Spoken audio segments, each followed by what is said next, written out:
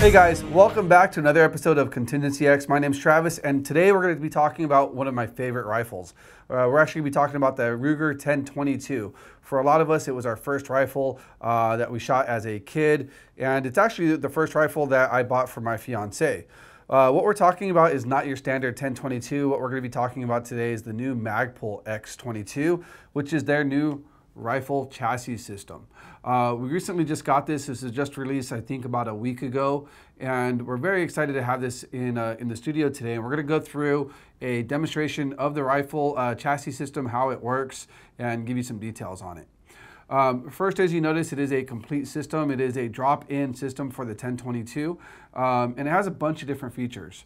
So some of the cool features for this are it has an adjustable length of pull, adjustable height for your cheek riser here, and inside it has an adjustable well or plate so that you can go from a standard pencil barrel that comes with most of the Ruger 10/22s, or if you have an upgraded bull barrel, you can change that out as well. This particular one, I mean, honestly, I was a little bit too excited when I first got it, so I had already put it together and already started working on it.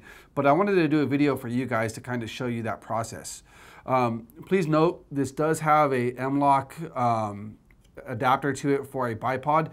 This does not come with that, but it was on here already, so I just kind of left it there. But what it does come with is the chassis system and two more extension plates for you to be able to adjust your length of pull. Okay, I guess the first place to start is the installation or the process on the installation of the 10/22 to the chassis. If you notice inside here in this bedding, there are 3 different screws. You have 1, 2, and 3. What you have to do, depending on what type of barrel you have, is you're gonna take your key or your wrench and you're gonna undo these, okay? So the reason that you wanna do this is to be able to adjust the bedding for the type of barrel that you have. If you have a stock 10/22, you can leave it just the way it is. If you have the bull barrel, this portion needs to be flipped out. And I'll show you guys how to do that here real quick. The way that this was designed is it's very snug and very secure in here. It was actually quite difficult the first time I took this out. I was a little bit afraid that I would actually break it. But after doing it a couple of times, I haven't had any issues with it, and this is what I found to be the easiest. Is take a screwdriver, and underneath the bedding right here, you're just gonna put the screwdriver in here and kind of pry up. You'll see the bedding actually lift up from the chassis. And what I do is just go to one side or the other and just kind of pry up. I think MAGPUL, in their directions, they advise to do it a different way. This is just what I found works easiest for me. So you're gonna work that up a little bit and pull it right out. Okay, there's your chassis without it. And this is your adapter. So if you look at one side, it's gonna be a lot narrower than the other side, okay? You might be able to get a better visual this way. So you can see this side is a lot more wide open for the bull barrel, and this side is a lot narrower for your pencil barrel or your stock barrel, depending on which one you have. The installation process is the same. It goes in or out, whichever way works best, and you just have 3 screws to put in. What I did when I first took this out, though, is I went ahead and took the M-LOK, the bipod adapter, and I went ahead and installed this on here first. And the reason I did that was because it was a little bit easier to do with this adapter out. So what I'll do is just go ahead and get that all tightened down.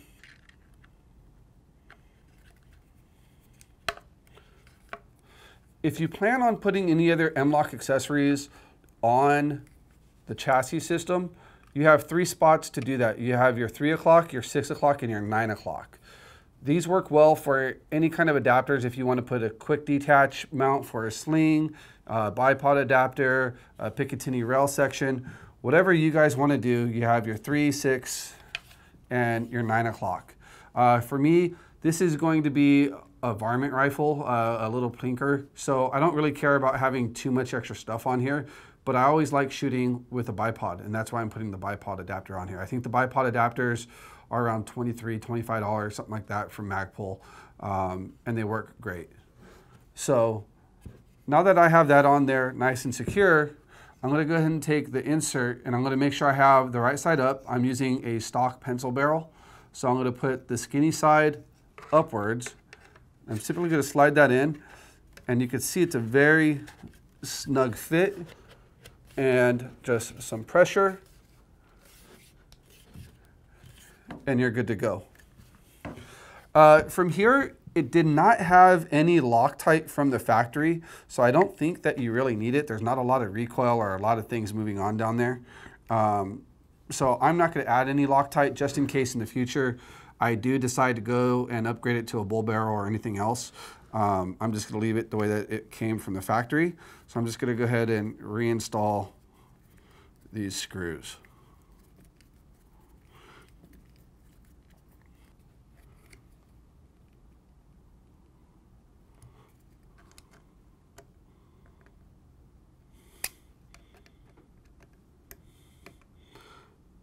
So one of the questions that we had when we talked to a couple of our buddies in regards to this platform was how heavy is it?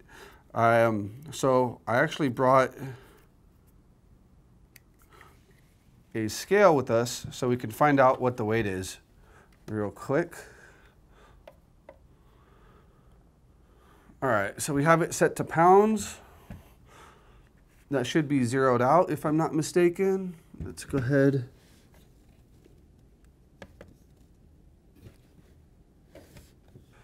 All right, so we went ahead and we're going to zero out the scale, and we're going to take the rifle and we're going to set it on top and see what it weighs in at. Okay. I can't see upside down, so whatever that says, that's the weight of it. Okay, guys? And again, this is the stock chassis system. It does have the M-LOK, attachment for a bipod, but that doesn't weigh very much anyways. So this is right about what your empty weight is, so to speak. Okay. So if you guys have ever worked on a 1022, the takedown and reassembly of it is super simple. Here's our 1022. We have the chamber open, obviously no ammunition. What you want to do is make sure that your safety is kind of in the middle, like that. And you're simply going to paste the bedding down inside the chamber, or sorry, the chamber down inside the bedding. It's going to sit just like that. And it's really as simple as one screw. Okay, this video is not supposed to be about the installation or take apart of the 1022, but we'll just show you this anyways. And give it a good snug twist. You want to check your action, make sure that's going to work, make sure your safeties work. Everything is good, function test, and there you have it. This is the Ruger 1022 in the new MAGPUL X-22 chassis system. If you look underneath, you do have all the proper openings so that you could fit your magazines in there, the whole 9 yards. On this particular 1022, we added a Picatinny rail section up top, and then this is the Nikon P22. It's a great little scope for plinking. So any of you guys that have shot rifles before or shoot any kind of precision or anything of that nature, two of the biggest things that you want to make sure that your rifle is set up for is for your length of pull and for your cheek well or your cheek riser. This particular one, the way that you can measure it with any rifle actually is by taking the buttstock, placing the rifle and taking your hand over and making sure that your finger is comfortably sat inside the trigger.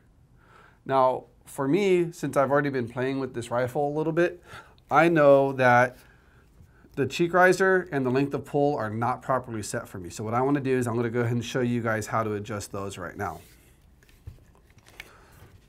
In the very back on the stock, there's one screw up top, you have another screw at the bottom, and then you have this little circular plate. The circular plate, I believe you can attach a quick detach insert in here. I'm not going to use a quick detach, so I'm going to leave that alone. This particular one holds the rifle together and secure, but this screw right here up top is the one that you want to adjust. So go ahead and take the screw out.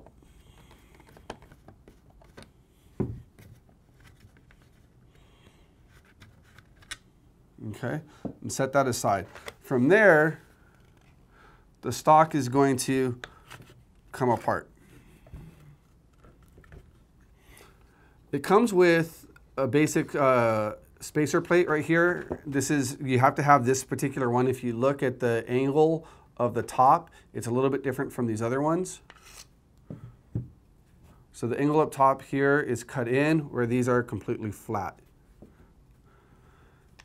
It comes with 2 already pre-installed, and it comes with 2 more in the package. If you notice, there's a lip on the inserts here. The lip goes towards the rifle. We're going to slide those on. We're going to slide on the last plate here, adapter plate, and that's going to go onto the stock. Before you do that, if you know that you want to adjust your cheek riser, the way that this comes off, once this is out, is you simply lift up on it, and that's it. I went ahead and visited one of our local stores, Rifle Gear, and picked up the SGA cheek riser kit.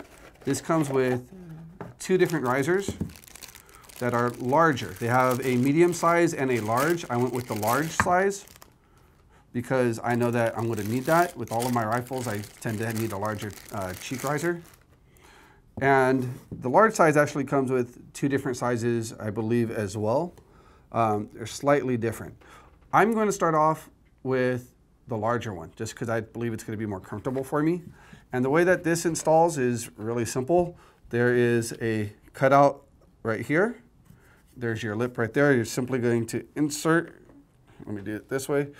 You're simply going to insert it into the lip and come down on it. Okay. Once that's installed, you're going to take the back end of the stock and you're going to place it back in to the chassis system, and you're going to take the screw and reinstall it.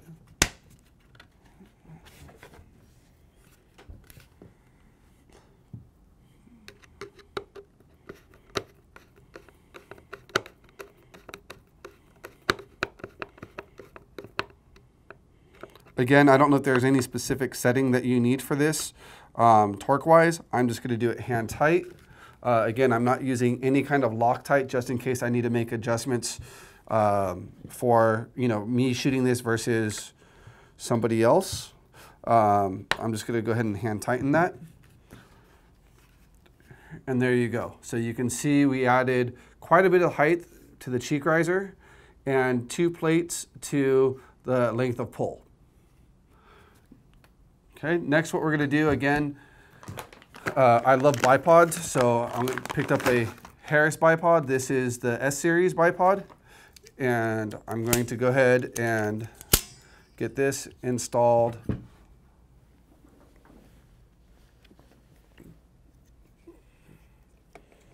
here.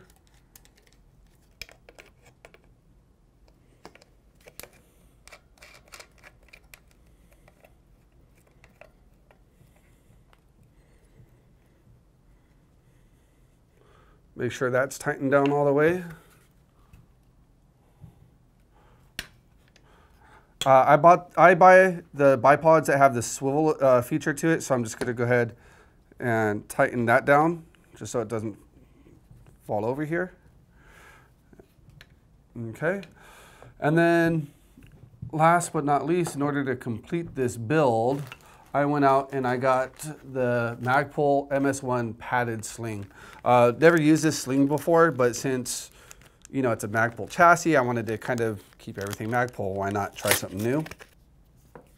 Here is the MAGPUL padded sling, and I'm going to go ahead and get that installed so that it will hook up from the front and the rear. One thing that I do not have with me right now is a bipod adapter to sling adapter. So unfortunately, I can't set this up right now.